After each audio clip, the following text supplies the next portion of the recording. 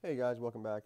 So today we're going to talk about what are called slant asymptotes. If you remember last time we talked about horizontal asymptotes, all in the context of graphing what are called rational functions. Those are functions that are composed of a polynomial divided by another polynomial.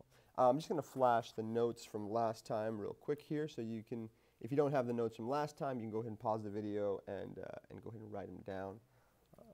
Zoom out just a bit here so you can see what we have. These were the notes, in other words, the procedure for graphing just the old style rational functions that don't have slant asymptotes, functions that have just horizontal asymptotes. So if you want to go ahead and take those down now, go ahead and pause the video, take these notes down, and then I'm going to move on. All right, so hopefully you took those notes down. If you didn't, you can always rewind the video and take a look at it again. But like I said, today we're going to talk about what are called slant asymptotes. And they follow the same procedure as horizontal asymptotes in that slant asymptotes tell us what the end behavior of my graph is going to be. When I'm talking about end behavior, I mean what happens as x gets very, very large and as x gets very, very small. So what happens at the extremes of our graph. That's what's denoted by end behavior.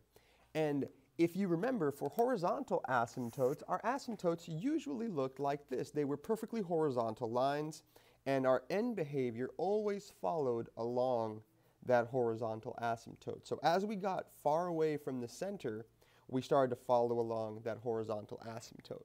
Well, if you remember, horizontal asymptotes, those show up when you have a degree, the degree of your numerator is either equal to the degree of the denominator, or the degree of the numerator is actually less than the degree of the denominator. And there was a few special cases, and I recommend you go back and look at the previous videos so you can tell the distinction between those two.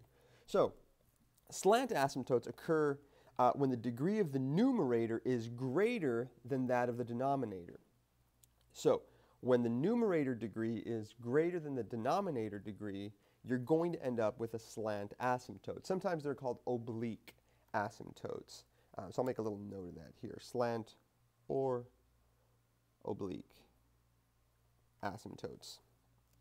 They occur when the degree of my numerator is greater than that of my denominator. Well, what exactly does that mean? Well, let's take a look at a couple of examples here. And these are pretty basic, and all we're doing here is trying to determine whether or not we're going to have a slant asymptote. So let's take a look at this here.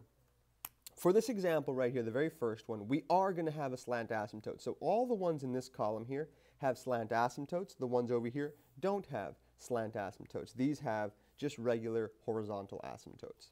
So let's look. We take the degree of our numerator. Now remember, the degree is given by the highest power on the exponent. So here's my exponent, 3. That's the biggest exponent I have in the numerator. So this is degree 3 on top, and I have degree 2 on the bottom. So this right here is going to have a slant asymptote. I look at the next one, 4th degree on top, 1st degree on the bottom, slant asymptote. I look at the third one here, 3rd degree on top, 2nd degree on the bottom, definitely going to have a slant asymptote here. So when we don't have slant asymptotes, we have horizontal asymptotes at some value. We're going to have them at, in this case, since the degree is the same on the top as it is on the bottom, our horizontal asymptote is going to be at 3. And over here, the degree is also the same on the top and on the bottom. That means my asymptote, my horizontal asymptote, is going to be at 3/4. So at y equals 3 over 4. And that's just going to be a perfectly horizontal line. And the very last one down here, we see that the degree in the numerator is less than the degree of that in the denominator, which means that we're going to have a horizontal asymptote at y equals 0. Now, that's really the only difference between slant asymptotes and horizontal asymptotes. So how do we find that slant asymptote? I think the best way of doing this is just to go through an example, because we are going to have to use either long division or synthetic division depending on what kind of polynomial you have. So if we look at this example here, I have a function that says f of x is equal to x squared minus 4x minus 5 divided by x minus 3. Now, in this case, you can use either long division or synthetic division. Now, I'm not going to go through the entire long division or synthetic division process here, but I'll show you what it's going to look like here. So first things first, we always want to follow those steps, and we're going to go ahead and we're going to factor out the numerator and factor out the denominator so that we can find our zeros and our y-intercepts. I'm sorry, our zeros and our vertical asymptotes. So let's go ahead and factor this out. So we get f of x is equal to, if we factor that numerator, we get x plus 1, x minus 5, divided by x minus 3 here. So let's list out our x-intercepts. So our x-intercepts, our x-intercepts, or zeros here, are going to be denoted by the numerator. So we're going to find these zeros by setting x plus 1 equal to 0 and x minus 5 equal to 0. Solve these out, and I get zeros at x equals negative 1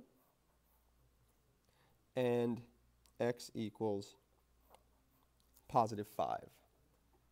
So we see that we have two zeros here, and now we can go ahead and figure out what our vertical asymptotes are going to be. So vertical asymptotes, I take the denominator and set that denominator equal to 0. So I'm going to say x minus 3 equals 0. That means that I have a vertical asymptote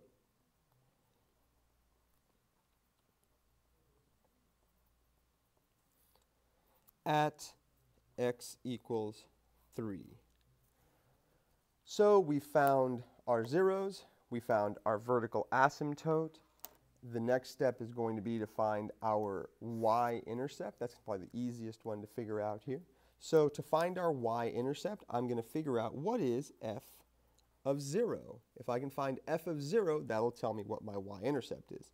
So f of 0 is merely equal to 0 plus 1, 0 minus 5, divided by 0 minus 3.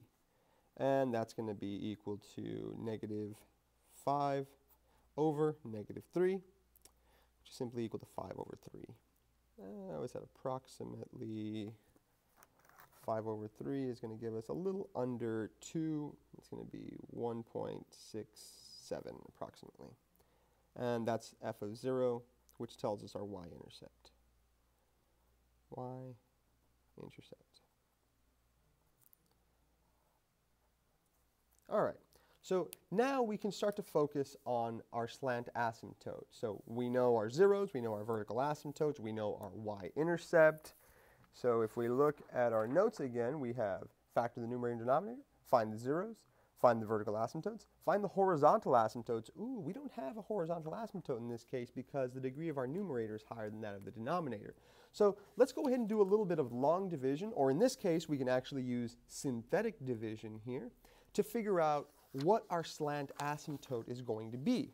So a slant asymptote is the equation, or the equation of your asymptote is going to be given by the quotient of that value. So what we're looking at, it's going to look a little bit like this here.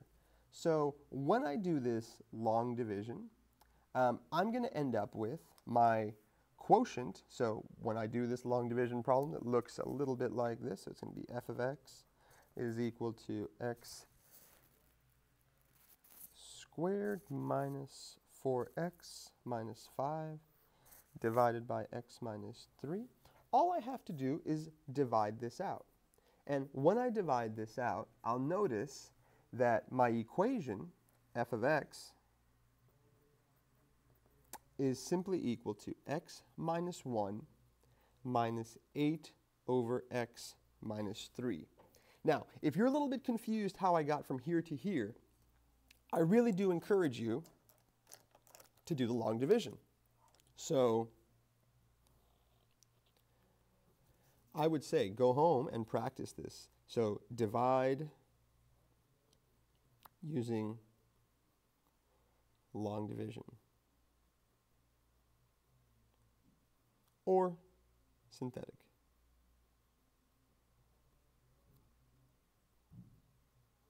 If you can do those two things, if you can get from this point to this point right here, then the next step is going to be pretty easy for you also. So once we have this long division all worked out, the part of the equation that we're interested in, the part that's going to give us our slant asymptote, is going to be this section right here. We're not going to worry about the remainder portion. We're only going to worry about this equation that came out, the little sort of linear or sometimes quadratic or sometimes even cubic equation that will pop out of your quotient. So remember, this is your quotient, this is your remainder. We're looking at just the quotient part of that long division because that's going to tell us what our slant asymptote is. So this guy right here, that's the equation of our slant asymptote. So the equation of our slant asymptote is given by the quotient, not the remainder portion. All right, so now we can keep going with what we were doing before, where we make our information wave now. So I'm going to take my pen and a little ruler, and I'm going to make a perfectly straight line so that I can create my number line and my info wave. So let's label this info wave. And here we go. Remember, the info wave is just going to tell us where we're positive and where we're negative on our graph. And if there's any multiplicity in our function, then we have to take that into account and bounce or wiggle or cross wherever the function calls for it. So there's my 0 point right there. And remember, I'm going to label just two things on, or two different characteristics on my number line here, on my info wave. I'm going to put the zeros down, and I'm going to put my vertical asymptotes. So I remember that I have a couple of zeros. I have a 0 at -1, and I have a 0 at 5, and then I have a vertical asymptote at x equals 3. So these are the three things that are going to go on my information wave. So I have a 0 at -1, which means I'm going to put a little circle, little blue circle there, little blue circle at -1, and I'm going to put another blue circle at +5 over here. And then my asymptotes are denoted by a red x, and I'm going to put a red x right at 3. And if you notice, I'm not really drawing this to scale. It's just so that I can see where I'm going to be positive and where I'm going to be negative. This is just going to tell me some information here. All right, since there's no multiplicity, meaning that this is not squared, and this factor down here is not squared, we're just going to cross through all of them. And we always start up at the top right-hand corner for our information wave. And we're going to go through every point of interest. So we're going to go through here, and we're going to come back up through here, and we're going to go back down through right there. So remember, this tells me where my function is positive and where my function is negative. So down here, it's negative, negative, negative, negative. Over here, it's going to be positive, positive, positive, positive, positive, positive. Negative, negative, negative, negative, negative. And finally, we're going to end on a positive note here and go positive, positive, positive the whole way. So now I've laid out what my function is going to look like. In other words, where it's going to be positive and where it's going to be negative. So I can start to graph it out now. So I'm going to lay out my axes right down here. Here and here. And remember, I'm just trying to make a rough sketch here.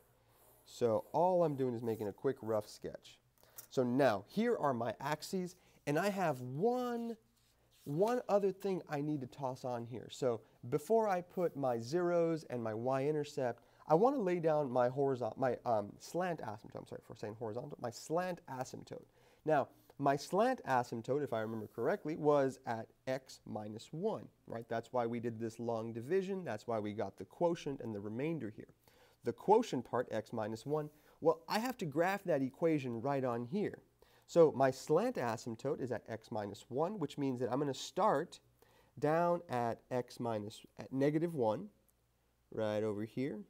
And it's going to have a slope of 1. So I'm going to go up 1, over 1, right there. And that's just going to do me fine.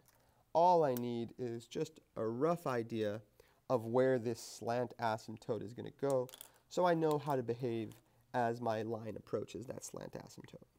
So here's my slant asymptote. I'm just going to draw it in with a dashed orange line to show that that is indeed the slant asymptote right there. And I'm also going to label it with the equation So the equation of my slant asymptote is important to know, especially since we're just doing a rough sketch. So the equation of my slant asymptote is y equals x minus 1. And that way I know whether you know how to do this or not. So let's say that you had done this incorrectly, you did the long division incorrectly, but you graphed it out correctly and you followed everything right.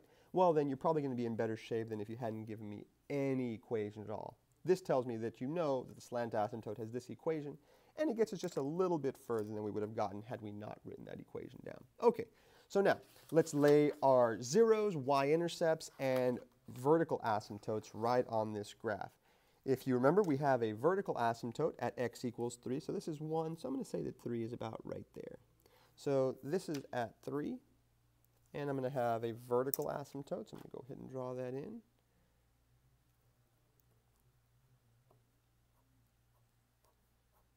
So there's my vertical asymptote, and I know that I have two zeros. I have one at positive 5, so I know I have to cross through that point, and I have another one at negative 1. So I'm going to say that's negative 1 right there. So negative 1, positive 5. I've got my two zeros. Now I have to throw in my y-intercept, and we said that our y-intercept earlier was at 5/3, which should be 1.67. So let's go up here to just, I don't know, somewhere near 1.67. There we are, and label it such. That's going to be 5/3. Okay, so now I do believe we are indeed ready to graph this out, and we're going to use our information wave. Now, we know that the horizontal, or the slant asymptote, or oblique asymptote in this case, is going to tell us how we're going to end. Always, right? This horizontal or oblique asymptote is always going to tell us what our end behavior is going to be. So I'm just going to go ahead and draw in the end behavior now, right up against that slant asymptote. And I can draw it on both ends, right there. So now, we're going to use this guy right here. This little section tells me that I have to be positive until I touch the 0 at 5. After that point, I'm negative until I touch the asymptote. So I'm just going to follow this guy right along here, try and get it just nice and neat. It goes positive, positive, positive until I cross the 0, and then it stays negative, negative, negative all the way down. So remember, when you come up to an asymptote, a vertical asymptote, you only have two choices. I can go up or I can go down. The info wave tells me which way I have to go. So if I'm negative up to the asymptote, then I have to come over here and I have to stay negative. And I should have drawn this a little bit clearer, but that's, I get the general idea here. If I do it again, I maybe would scoot this over just a bit and come in a little smoother. But I get the general idea, and that's why we label our points. All right, so now let's see what happens on the left-hand side of this asymptote at 3. If I look at my info wave, I'm positive until I cross through that 0 again. So if I'm positive on the left-hand side of this asymptote right here, that means that I'm not coming from the bottom, I'm coming up from the top. So this is going to go up, and now I'm going to go this way, this way, this way, follow the vertical asymptote, cross through my y-intercept. Here we go, we're going to cross through the 0, right? We're still positive, positive, positive. Now we start to go negative. We're going to go and touch up with our other asymptote over here. So this isn't a very good sketch. If I had to go back and redo it, I might smooth things out just a little bit more. But I get the general idea, and most importantly, every piece of my graph is labeled. So this tells me exactly what needs to happen. Now, this right here is a completed problem, and we are done.